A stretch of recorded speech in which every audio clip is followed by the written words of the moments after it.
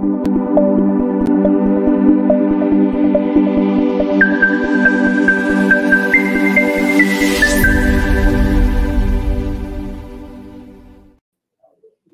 everybody. Thank you so much for joining us today. My name is Juan Carlos Brando, and it's a pleasure for me to be with you holding this show or hosting this show with the attorney Margaret W. Wong, who has been working on this immigration field for over 46 years. Thank you so much for joining this show over YouTube or on Facebook.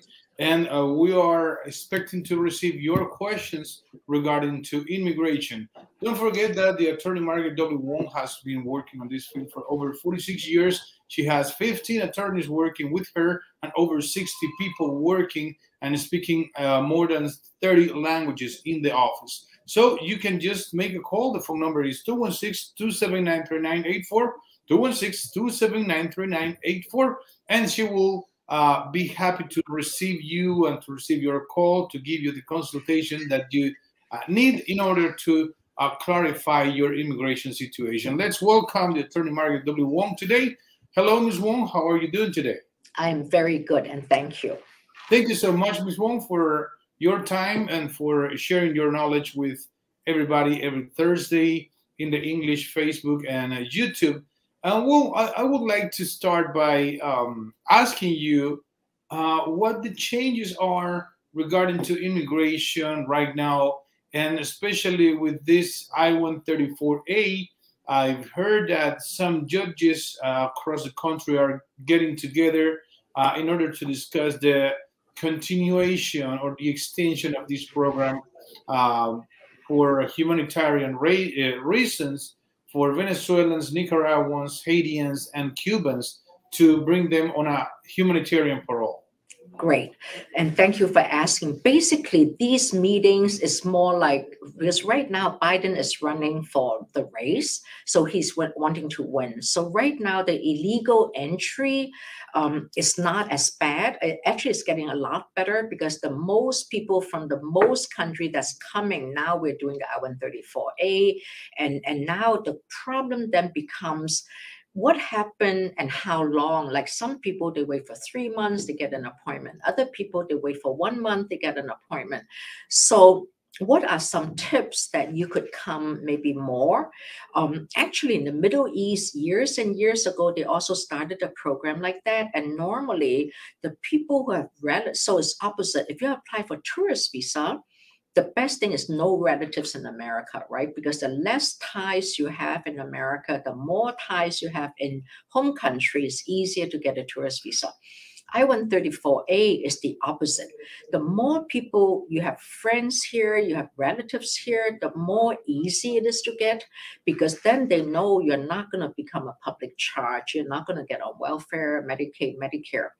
Another bad thing or good thing, whatever that's happening is now in New York and every city, because Texas and Florida, they're sending all these people who came undocumented to different cities. And now the newspaper are saying, well, we don't have enough hotels for them. We don't have enough aids for them. You know, through the years, people who came to America undocumented, we never got government help. So I just don't understand how now they're talking about government help, putting them up in rundown hotels, that they're homeless. Normally, people are very, very innovative, that they even have become undocumented. So I think that may be something wrong there. That people like us, we don't use public charge. You know, the whole thing now is America's becoming poor. We don't want to support people who came with no papers. But reality is we don't need their support. We don't ask for their support. But sometimes the Texas governor or the Florida governor is saying, oh, you know, they need support. They need this. You know, we may not look as pretty. We may not have a good haircut. We may have ugly glasses or broken glasses. But give us a month, we'll get it all fixed. Thank you so much, Ms. Wong, for this answer. Don't forget that you can call. The phone number is 216-279-3984. 216-279-3984 is the phone number that you need to call in order to talk to the attorney Margaret W. Wong or one of the attorneys in the law firm. We have a first question today. is Robin says, hello, someone out of status for 4 years and got TPS now for 8 years, also traveled twice on advanced parole, is eligible to adjust status Yes. for U.S. citizen spouse? Yes, you don't even need a PIP. The military only applies if you need a PIP, but because you already had parole and have TPS, you don't need a military spouse. It could be any spouse or children under 21. Absolutely, you can adjust. That's perfect. Thank you so much. So, Robin, just give us a call and Ms. Wong can help you out with your case. The phone number is 216-279-3984, 216-279-3984. Interesting question coming in. Says, good afternoon. I am from Indonesia. How can I get a work permit? It's tough because America really don't have a pathway. I don't know if you're still on a tourist visa, you're on student visa, you are married. So there's really no pathway. So if you're still legal, you may want to switch it to a student visa or H-1B visa and maybe do a perm, which is 3-step, and then do the I-140 and file for the green card. You just have to go through the regular route. If you're already out of status for less than 180 days, then you don't have a perm bar. So the regular law applies because Indonesia is not one of those parole countries. Okay, thank you so much, Ms. Wong. And next question is, since when does the clock run to become a citizenship? Since the moment I filed... Since the day you got the green card. You look at your green card on there. So it depends. If you got the green card through marriage, there's a CR1. That means there's a 2-year green card. It's an IR1. There's a 10-year green card from a day of residence. So they'll have residence since that's the day. So you're still married to an American citizen, you get a green card in 3 years. If you're not married to an American citizen, you get a green card in 5 years. You can get a citizenship in 5 years. But for example, I got my green card through my employment. And then a year later, I'm married to an American citizen. So because I got my green card through employment, and because I'm married to an American citizen, now as long as I have 3 years of marriage to an American citizen, I don't need to wait for the 5 years for green card. I need only to wait for 2 years and 9 months from the date of marriage, not from the date of the green card. So it's fun. I used to teach in a law school. I was an adjunct professor. So these are fun questions. But the general rule is 3 years or 5 years. Okay, thank you so much, Ms. Wong. So this counts starting from the moment that this person receives the green card, right? Date residence. Sometimes you get the green card 3 months later, 6 months later. Yeah. Okay, perfect. Thank you so much, Ms. Wong. We have more questions coming in through our inbox on Facebook. And this next question says as follows. Luis says, I want to start my immigration process. Some friends of my wife recommended you to me or recommended us to you. So my question is, I want to move into the United States. I am an entrepreneur and I would like to start my company in the US. So what is the process and what is the easiest way? I don't know what country. Did he say what country he's from? I don't know what country you're from. So you're from Argentina, you have an E2 status, Pakistan, you have E2, Hong Kong, you have no E2. So entrepreneur, Canada, Mexico, you have E2 status to start your own business. Or if you registered Mexico? Yes. Absolutely. So that's a good one. So you can do an E2 status, register the business. And because Mexico real estate is not that high, you can actually do an E2 visa for lesser than 100,000 an entrepreneur. So that's an E2 visa. So now you get a 5-year E2. Normally when you fly in, they give you every 2 years, 2 years. Then to get the green card, you cannot use your own business to sponsor yourself for a perm. You can have another employer do a perm for you. Or you may want to use your own business to do an EB-5, which is 800,000 in investment. Or you can use your own business to do an entrepreneur green card. That's another way. But for now, to come, maybe use an E2. If you have a degree, use a TN visa. It's not that hard, especially you're still legal. Because if you come undocumented, all these streams, you would not be able to do. Okay. Thank you so much, Ms. Wong. And well, we have another interesting question, but don't forget that Ms. Wong is only one call of distance from you. The phone number is 216-279-3984. 216-279-3984 is the phone number that you need to call in order to talk to one of the attorneys. She has offices in 7 cities of the United States, in Atlanta, Chicago, Cleveland, Columbus, Nashville, New York, and Raleigh, North Carolina. And the phone number is just 216-279-3984. 216-279-3984 is the phone number that you need to call. Ms. Wong, so how long is it taking for a person that wants to travel overseas that has TPS approved, and this person wants to travel to El Salvador? How long does it take to get the advanced parole? Okay, 4 months to 9 months. It used to be 2 months, but plan on, because you don't want to book a ticket and then you don't get the parole. But TPS parole, you will get. It came back. Under Trump, they sort of cut it out, but now it's here. Okay. The next question is, I have an appointment to do the biometrics, but the address is not legible. Right. How can I know what office I need to go? I live in Tennessee. Right. You could call them, or, you can actually walk into Tennessee, the fingerprint notice, and Tennessee is a very nice, depends on Memphis and Nashville. Nashville have sort of a young office. I would just maybe walk in there and say, I live here. Do you want me to reschedule, or what do I do? If they're nice and they're not busy, they may just take it there and then for you. Because sometimes they're mean and they won't do it. But maybe just walk in there or make an InfoPass appointment and ask, but then it'll take time. Okay, thank you so much, Ms. Wong. Next question that we are getting here is, I want to go back to my country.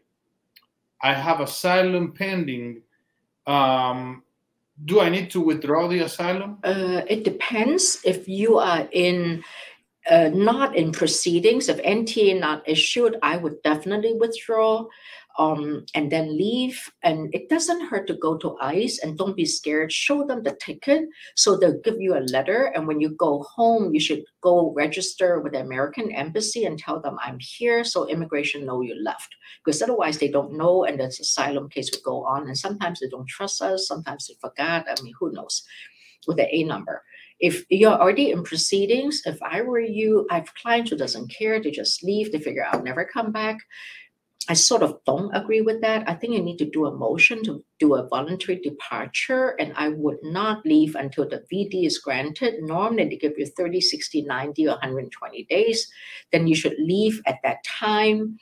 And also report to ICE and say, here's my ticket, I'm leaving. Can you give me a letter so I can go to America? Whatever you do, make sure you report in the American Embassy on where you're going, because then they know that you left, because your 10-year bar, your 5-year bar, your 20-year bar starts from that day. Someone have to know you left. Okay, thank you so much. But I've seen some people from Mexico that they just get on a plane and they leave. And they say that there's no stamp in the passport that they left. They came through the border without inspection. They stayed here for 15 years, and then they take a plane, they take a flight, and they go back to Mexico. Right. So they don't have any stamp, because it looks like they don't stamp the passport. Because we have a lot of Mexican clients. Actually, we just got a grant from the government of Mexico to help their people to do better, because they always have some grants prepared. If you fly from America, any border to Mexico, they stamp the passport. But if you take a bus or if you drive, they don't stamp. The reason why people do that, for example, I'm married to an American citizen, right? So I just married her yesterday. One day I want to get my green card. So for example, I leave today. And I go there and I apply for a tourist visa and come back because there's no stamp. So I said, on the question they ask you, were you ever in America? You say no. If you were in America, when were you in America? Never in America. So if I'm lucky enough to get the stamp, no, to get the tourist visa, come back. If I'm married to an American citizen, I could also adjust status in America, get a green card. Now, that's the old way to do business. The new way, because Homeland Security Act came in February 2002, immigration took up 60% of Homeland Act budget in March of 2003 and is divided into three. So after 04, 05, immigration is pretty on top of leaving coming. So I think that way doesn't work. I mean, all the tricks of the trade, I know. I mean, I'm a Chinese, I'm not stupid, you know? So yes, one reason they do that is they leave and they come back to that's no. So for example, the first time I came legally and I left, and then at the airport, they canceled my visa because they think I'm illegally working. So the second time I came back, I came illegally. Now it's 15 years. My son is over 21. I want to get a green card. So a lot of times my clients would say, well, can I tell them I never left? Because I did come with the I-94 the first time, but now they canceled my visa. So I came back the second time illegally. My answer is always no, because Homeland Security is different from the old Department of Justice. Department of Justice trusts people like us. That's why tax returns, I mean, America is always on, very low on audit. You just trust America is a 250-year country. America, that's why we love America. It's a little bit naive, very kind, very generous, but America is changing with Homeland Security. Homeland Security, the job is for Homeland, for terror. So inadvertently, somehow they'll find out we have lied. And now not only could we not get the green card, we added for a lie. So that's why, I mean, that's a great idea, but most of the time it doesn't work. Maybe 1 out of 100 worked. And then people say, oh, Margaret, I heard this, I heard that, but I'm like, yeah, sorry. Thank you so much. No, you're good. You're good. We're learning from you. Oh. Okay, Ms. Wong, this next question comes from Vegas. Well, not from the city of Vegas, but from a person that the last name is Vegas. It's legal. Yeah, it's legal entry. The question is, I came on parole for Wawa. So I think what happened is your lawyer filed a 360 and 485 for you and I-131, and you came legally on a parole. So your legal entry. So even though your first entry is illegal, Wawa doesn't care if you're legal or illegal. So don't worry about it. It doesn't waive the permanent bar, but you have no problem getting your green card because you are Wawa case. Wawa case and U visa case are the only two circumstances that overcome illegal entry and overcome perm bar. So don't worry about it. You will get a green card, and try not to think too much because these are all legal issues. The more you think, the more you're scared. You are already a victim of abuse. So don't think too much. Enjoy life, enjoy your work permit, enjoy your legal entry. Sometimes life is so tough. The more you think, the more it's like you get into more depression. It's like you can't get out of that forest. Yeah, that's true. And thank you so much, Ms. Wong. Ninoska is asking the next question, but let me first remind everybody that they can call the office. Sorry. I'm sorry about that. The number in the office is 216-279-3984. 216-279-3984 is the phone number that you need to call to make an appointment with the attorney Margaret W. Wong. Don't forget that she's traveling to New York, to Nashville, to Columbus, to Raleigh, to Atlanta, and to Chicago as well. And she will be able to take care of your case. You just need to make a call, and the phone number is 216-279-3984, 216-279-3984.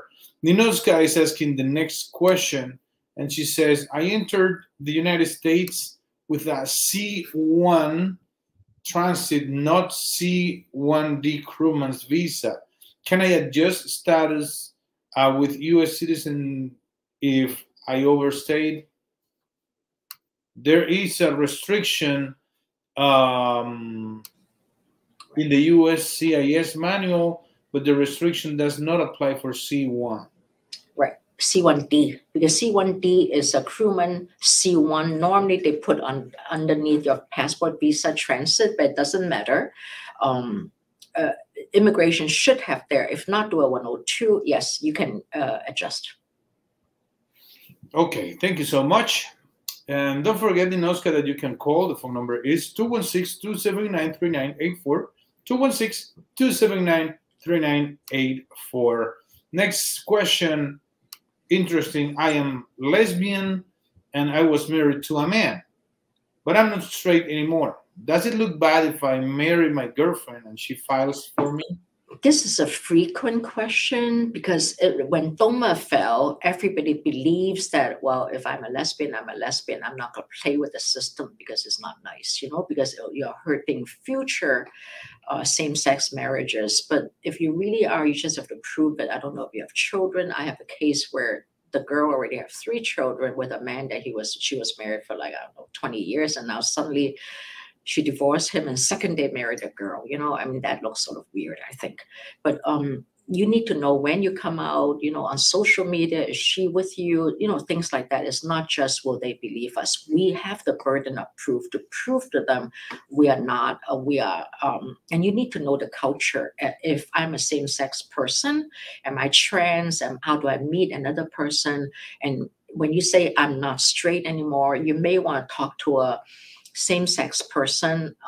Is that a right term? Because my understanding, like Chinese, we don't like to be called chink, right? But as an American, you won't know. I only learned because I am Chinese, so we don't like to have, the kids would say, oh, you have eyes like that. The Chinese don't like that.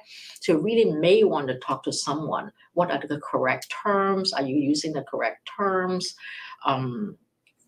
Things like that, because immigration is not stupid, and life, I believe, is not just about green card and work permit, because you really have to think about the integrity of the program, the integrity of the future because if everybody welfare, if everybody cheat on welfare, they're going to cut welfare benefits. So people who really need it could not get it.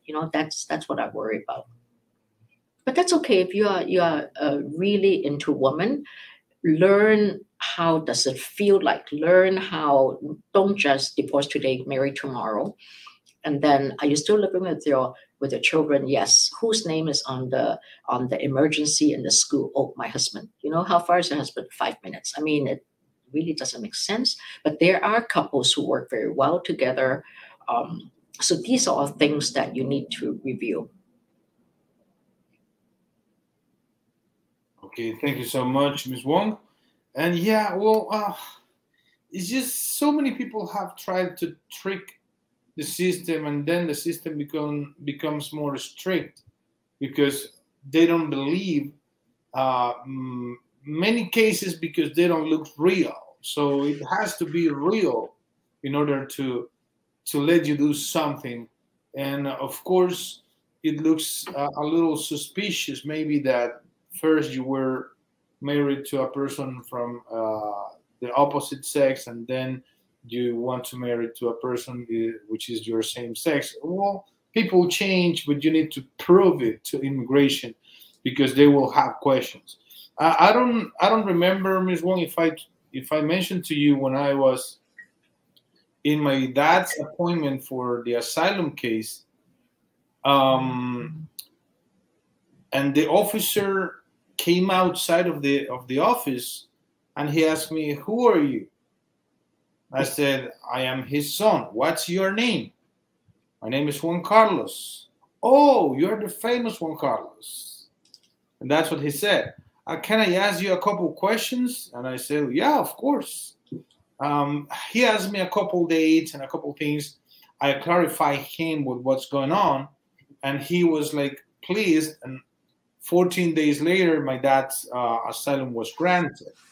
But they have a lot of discretion for these kind of cases, Ms. Wong. When they have a doubt, they need more information about this. Yes, and well, that's why some of the RFEs come, and well, you know more than this than I do. Next question is coming, Tombilla or Tombilla. So you have a baby in extensive medical treatment in Houston. We have B1, B2 visas. Yes, you need to file the 530. Don't file asylum because it's very easy. Don't use a lawyer. File the 539 every 5 months. And if since the baby is in medical treatment, I don't know if you're from the Middle East, because a lot of those countries still pay for their treatment for their own people. So if that's the case, also get a letter from the hospital saying there's treatment. You should have no problem getting a tourist visa extension. That's what I would do, because asylum is fear to go back, especially if your country gives you the money to treatment. Maybe the country doesn't, but asylum is more for fear of returning back to home country. It's not so much for medical treatment. Depends on what country you're from. Is there any fear? Then you can do asylum. You can also change maybe a status to student, but why? Because you have a good tourist visa. It also depends on your life dreams. Are you an entrepreneur? Can you do an E2 status? Do you want to work? If you have a university degree, you can change into an H1B. So, but asylum, if there's a fear. So for your police officer, stuff like that. So it depends. I would not just file for asylum just to get that C8 work permit, because then what? Because B2 is a very good visa, especially for a sick child, because don't overthink. You have a sick person, your energy should, I would worry about the family, and also, how do you pay for the medical care is sort of sad, because sometimes these medical cares are so expensive, stuff like that. Okay, thank you so much, Ms. Wong. And we have more interesting questions today. We only have 3 more minutes. And let me just remind everybody that the phone number is 216-279-3984. 216-279-3984 is the phone number of the attorney Margaret W. Wong, who has been working on this field for over 46 years in the city of Cleveland, Ohio, and has extended to several cities, but right now 7 cities in the United States: Atlanta, Chicago, Columbus, Cleveland, Nashville, New York, and Raleigh, North Carolina. And the phone number is 216-279-3984, 216-279-3984. I am in the United States of America. I was born in Chile. I studied a career that is not known here. It is business engineer. Okay, there are 2 things you can do it. Your question is, my bachelor's degree or master's degree is a business engineer, an accounting office wants to hire me. So it depends. If you want to do an H1B visa, it's an industry, so you need to wait till February. So you need to keep parallel track in status to a H1B. So somehow underline in yellow all the credits in the business engineering course, and say in the accounting office, whatever they want to hire me requires this, and do an H1B. But if it's a perm, then you can, a good lawyer would know how to overcome it. You don't need career, you just need the degree. On a perm, they may say bachelor plus 2 years, then you need the 2 years in whatever the employer wants you to do. So then you need a past work experience letter. There are 5 elements: your name, your date of birth or place of birth, your job, and the job description, duties, and salary from the old employer. If the old employer closed shop, get your prior customers of the boss to do it, or have your boss sign it in personal letterhead that your salary at that time, your name, so and so. It's a very good case. Business engineer at least is very close to business, which is accounting. It's a good case. Don't give this case up. Thank you so much, Ms. Wong. And well, our time is up for today. We only have like 30 minutes until the time is up. But Ms. Wong, at this point, we are getting right now into the point of what the banks were analyzing last year, that was going to be the recession, the economic recession of 2023 that is going to last, according to them, 3 to 6 months. So what are your recommendations in general to people? Because you have seen many recessions, especially the one in 2007 or 2010. And other recessions before. Is there hope right now? How can we find hope or a way to succeed in these hard times that we are getting into right now? I think there's a lot of hope. Even in court, there are 4 ways now. You have dismissal, you have termination, you have admin close, you have status. So things are looking up. And also the work permit, status, and admin close, you protect work permits, dismissal and termination, you can't.